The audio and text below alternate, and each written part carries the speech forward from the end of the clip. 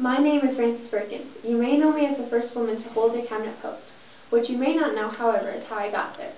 After my graduation from Mount Holyoke in 1902, I accepted a series of teaching positions and volunteered my time at settlement houses. This is where I learned firsthand the dangerous conditions of factory work and the desperation of workers unable to collect their promised wages and secure medical care for workplace injuries. In 1909, I had given up teaching science and moved to New York to study at Columbia University.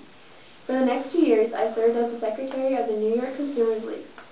One of the pivotal experiences of my political life occurred in 1911 when I watched helplessly as 146 workers died in a Triangle Shirtwaist Fire. Before their deaths, many clasped their hands in prayer before leaping to their deaths. It seared on my mind as well in my heart a never-to-be-forgotten reminder of why I had to spend my life fighting conditions that could permit such a tragedy.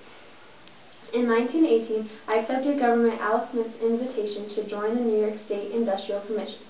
During this time, I became the first female member of commission in 1929 under our new governor, Franklin D. Roosevelt. He appointed me Industrial Commissioner of the State of New York. During this time, I reduced the work week for women to only 48 hours. Not only did I have a large amount of ambitions for myself, but also for the world that I lived in. My vision found concrete expression in such landmark reforms such as the Wagner Act and the Fair Labor Standard Act. During the 1930s and 1940s, I constantly supported the rights of workers to organize unions of their own choosing. In 1945, I was resigned from a position as Labor Secretary to the U.S. delegation to the International Labor Organization Confederates in Paris. Thank you very much.